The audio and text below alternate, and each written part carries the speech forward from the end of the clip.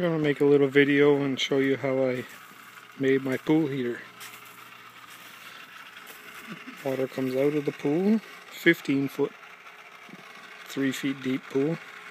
Comes out, goes into the pump, comes out of the pump and goes into my solar heater. Just a wood box with a glass lid, and I've made it so I can tilt it whichever way the sun is coming from. It's just a bunch of sump pump hose.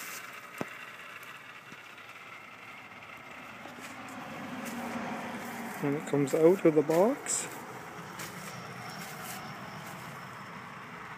and goes back into the pool.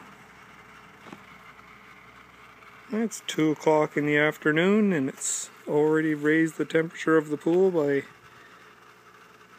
4 or 5 degrees. It stays right around 30, which is just fine.